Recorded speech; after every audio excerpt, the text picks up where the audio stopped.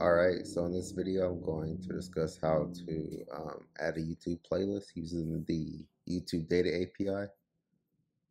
And yep, so this is an example UI. I actually have a animation here. So yeah, yep, so it's pretty simple. Let's see. Yeah, so I guess first you'll need to enable the YouTube Data API. And so if you click on this link, it will take you to the API library. And yeah, so you just need like a Google account, so like your Gmail. And then if you just search YouTube and click on YouTube Data API version 3, it'll take you, it will show the results, which will only have one result. Click on that and it will say enable here. Since I already have it enabled, it says manage and it says API enabled. And then you can click on this link to go to the credentials page. I think after you enable that, it takes you here. But if not, you can go back to this article and click on this link. Yeah, I'll leave the article in the description as well. So yeah, once you click on that link, you'll on the page you'll see create credentials. So you click that and click API key, and then it will give you an API key that we need to use in our API call. Um, yep. So next, if you go to, actually, I'll do the rest in Flutter flow. Just so. Yep. So if you go to this tab, API calls, click Add, then create API call. Then you can give it a name such as YouTube Data API, and then give it this API URL. I have this in the article, so you can just copy and paste that. You also need to add this header. Yep. And then after you add the header, add these variables. You can name these whatever you want, but these are just what you'll enter um, when you're, I guess, designing your page. So these kind of don't matter, but I have playlist ID, and these are all strings. And so this is the ID from YouTube. Now I have the example URL. I'll show you. API key and max results. So API key, of course, is the API key you just created. The max results, I believe there's a limit of 50, but by default, I'll just have 5. And I'll show you, so everything I discussed is right here as well. But I was going to show you the URL so you know what playlist ID is. What the playlist ID is. Okay, I mainly mention this before you add the playlist ID. So yeah, I guess that I can go back to that in a minute. So yeah, next, after you add the variables, you'll need to add the query parameters. And yeah, these have to be playlist ID exactly like this in camel case key, which is the API key, and then max results. And I have these set from the variables that we created here in the variables tab. So yeah, but yeah, they have to be this way because that's how they're defined in the playlist, the YouTube playlist API. So I don't know why that did that. So the YouTube Data API. Actually, I'll update the link so it goes directly to the example code or the example in the API, which is resource types. So it'll be the list API. Yeah, here's an example. I guess JSON response. We'll need this actually, so I'll copy this.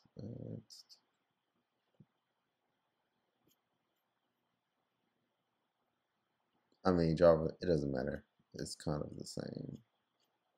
I'm just trying to find the list API.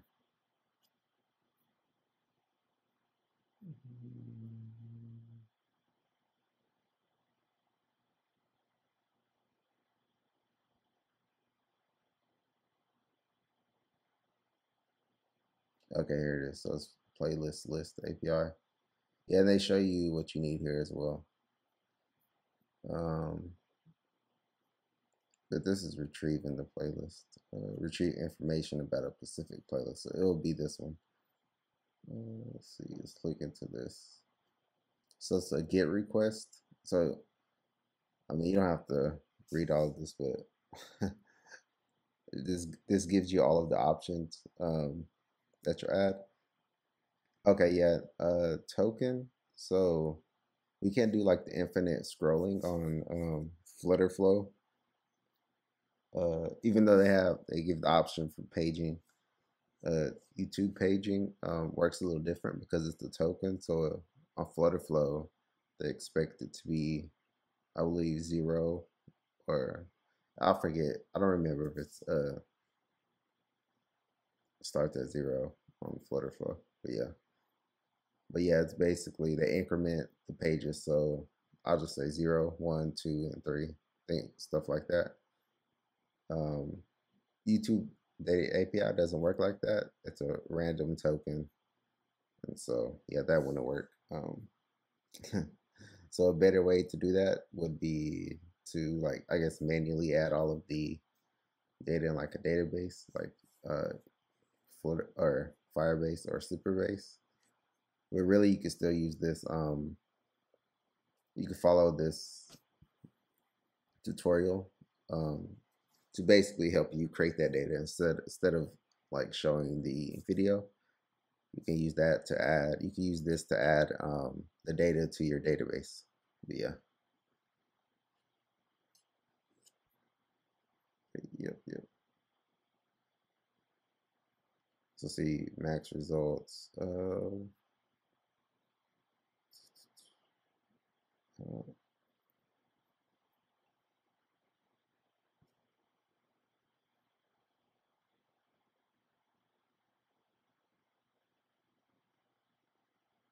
Yep.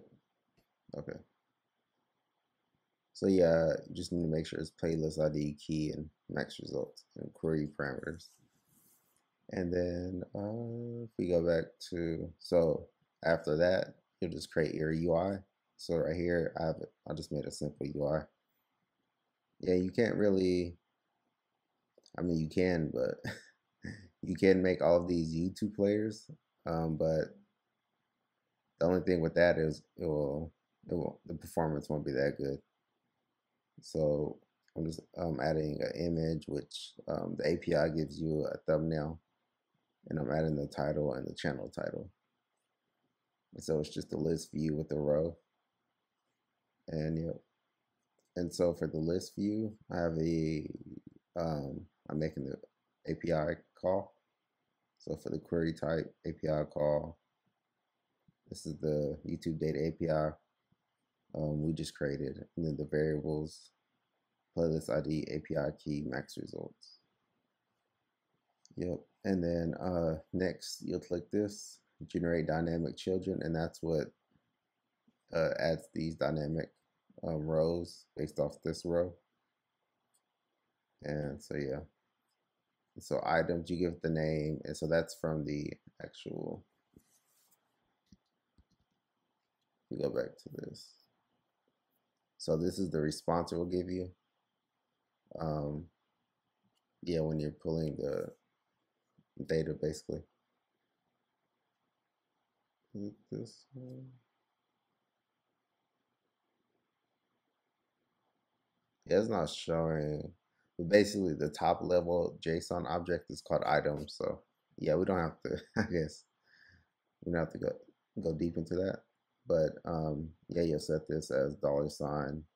So first, you'll choose YouTube data API response, and then JSON body, JSON path, and then it just deleted it, but it's $sign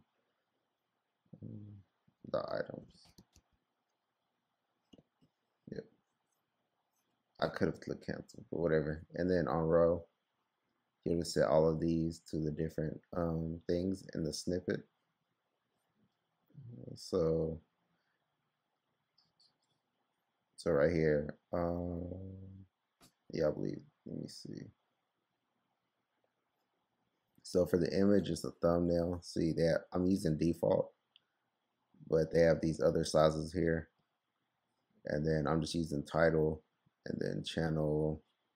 What is it? Channel title, which I don't see it here.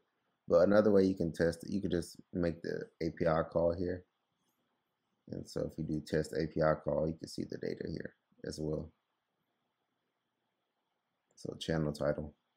So I'm using the Flutter flow. I think I used a different one. This is just what I have in the test. But yeah. And so I'll show you. So on the image, I have it as snippet thumbnails, $snippet.thumbnails.default.url. And actually, I need to show you. So you'll click items, which is where we created the dynamic children of the list just now. So you click on that, and then you'll just set the JSON path to that. So you do the same thing for these. The only thing that's different is the path here in the JSON. So $.snippet.title, $.snippet.channel.title. These are all from the item. So this, yep. And then next, so I have this whole row clickable. So when you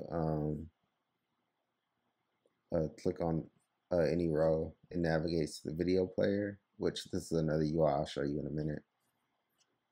But I'm passing the parameter, it's a string, and it's same thing. So still items, but the path is different. I'm getting the video ID from the snippet. And then, yep. And I'll show you the video player. It just has a YouTube player widget video. Oh, okay. Let me show you. So the page parameter it has is the string called video ID. And then for the URL, I'll just have this youtube.com/watch query parameter with the v equals, and then video ID is the page parameter. So if, yeah, it's just page parameter and then video ID. This is starting to freeze, but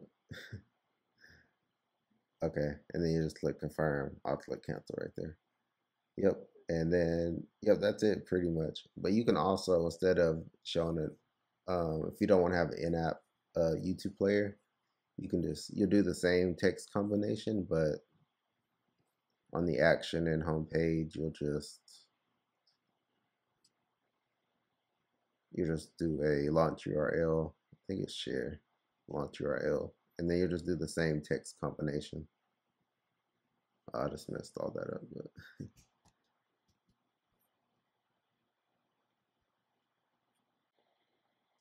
yeah. And after you do that, you'll get this. So it's what I showed in the beginning. So it's just a playlist. You click it, the video will play, and yep, that's it.